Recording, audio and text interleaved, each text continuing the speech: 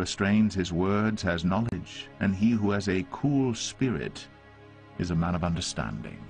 Even a fool who keeps silent is considered wise. When he closes his lips, he is deemed intelligent.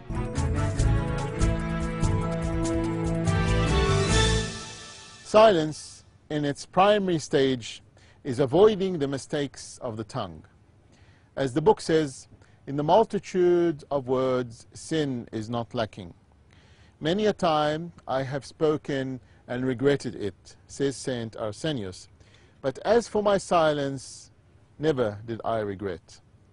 Silence, from another point, is leaving aside human effort, giving God a chance to work. As the Bible says, stand still and see the salvation of the Lord. And the Lord will fight for you, and you shall hold your peace. Silence is sometimes a kind of composure, and not to revenge of oneself or repay evil for evil. The Lord Jesus Christ was afflicted, yet he opened not his mouth.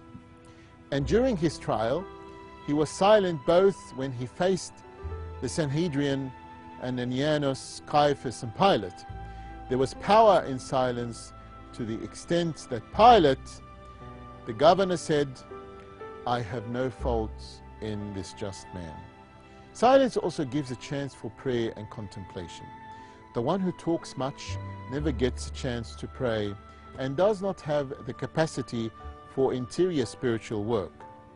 One of the saints was right in saying, the one who talks much proves that he is empty inside, which means a void of interior spiritual work.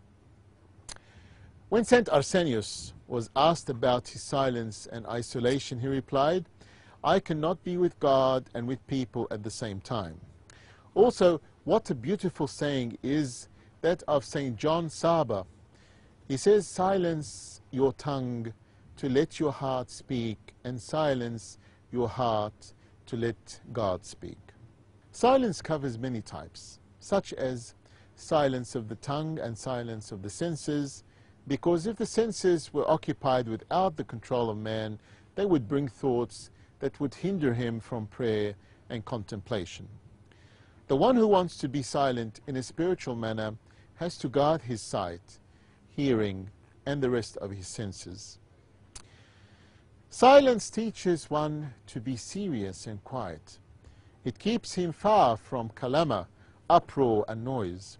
It also avoids him mixing with many ideas that could distract the thought, making it hard to be recollected at the time of prayer.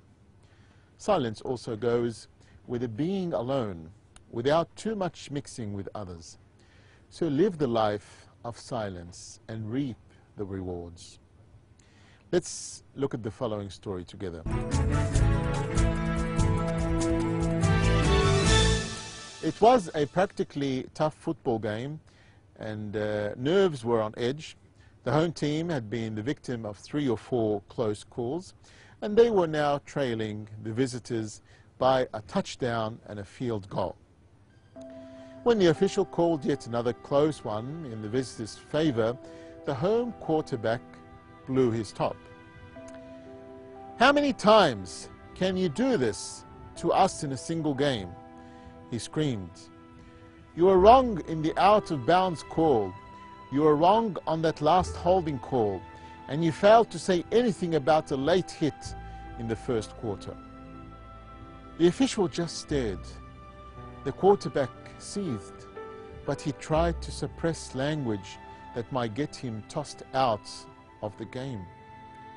What it comes down to, he bellowed, is that you stink. The official stared a few more seconds, then he bent down, picked up the ball, paced off 15 yards, and put the ball down. He turned to face the steaming quarterback. And how do I smell from here? He asked. There are so many times when it is hard to bite the tongue and say nothing. The urge to say something seems so overpowering that the words sometimes erupt before we have a chance to think them through. Unfortunately, those words have consequences. The minor offences result in 15-yard penalties. The more serious offences result in years of regret and heartache, or perhaps the broken relationships that take years to rebuild. No wonder James had such strong words of praise concerning the person who was always able to control what he says. For he says, "For we all stumble in many things. If anyone does not stumble in word, he is a perfect man, able also to bridle the whole body."